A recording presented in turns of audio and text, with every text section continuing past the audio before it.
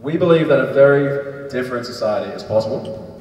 We believe that, you know, when the community realizes just the fact that we are a community, and then demands that the resources that exist in our society are used towards meeting the needs of the community and achieving environmental sustainability, we'll have that change happen.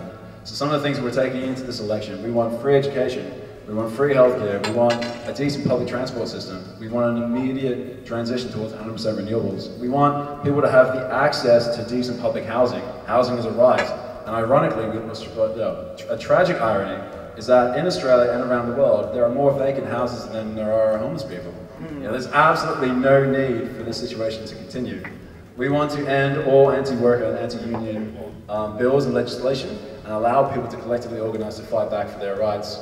We want equal pay for women. We want equal marriage rights to be put immediately. None of this plebiscite business, which is all about going through the process, spending heaps of money, and it's non-binding anyway. The vast majority of people in Australia already believe in equal marriage. You know, in a democracy, that would have already been put in place, and we need to fight for that democratic culture to exist. When people talk about public health care, talk about renewable energy, there's always this question of, well, how are you actually going to pay for that? Now, it's not a question in Australia or around the world to ask, where is the money going to come from? The question is, where is that money going now? Right? We already live in a society where the resource is there, the material exists to have this transition made. But it does exist in the bank accounts in the hands of a very small number of corporations, which are not accountable to the community. You know, the only way that we're actually going to have to see that change happen is when enough people, the majority of people, actively participate in reclaiming that wealth that they themselves have produced and putting it to human and social needs. Not submarines. Not submarines, exactly that. And obviously, the Socialist Alliance is a small party. But even if we were in government, even if we had the majority of parliament, that wouldn't be enough to actually achieve the society in which we want to achieve. Because so long as a handful of people or a minority have decision making, then that's not a social transformation. That still says, you go away and fix things and we'll sit as spectators. We need the active participation of the members of the community so that decision making can be taken back to the grassroots, to the shop floor, to the street level, so that those communities can identify what their needs are, and they're actually in the best place to meet those needs.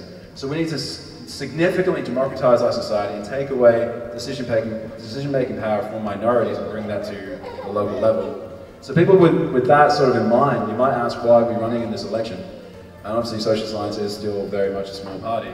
I mean, our main thing is to say, we are running in this election to win. But before we win, the actual campaign itself is a fantastic platform to get these ideas out and to look people in the eye and say, this is a practical way in which you can, in the here and the now, take action. You can vote for us, you can join us, you can letterbox for us, you can raise these ideas. And even in joining in this debate, we are entering into what has up until quite recently been the realm of either pro-corporate parties or parties that don't have a clear anti-corporate agenda or a socialistic agenda. You know, there are parties out there who mean well, but they don't have a vision as to how society can fundamentally change. So we feel like we are actively injecting that into the debate. One of the things that is different to the Socialist Alliance, for example, is our claim that we need to bring democratic ownership of the banking and the mining industry to fund the transition of renewable energies. You know, you can't go around the mining industry. You know, they pay the election campaigns of the politicians. They give grants to the universities.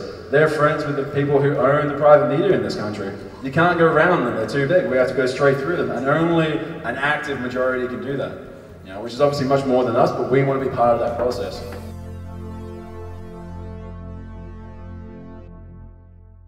Authorised by Alex Bainbridge for the Socialist Alliance Perth.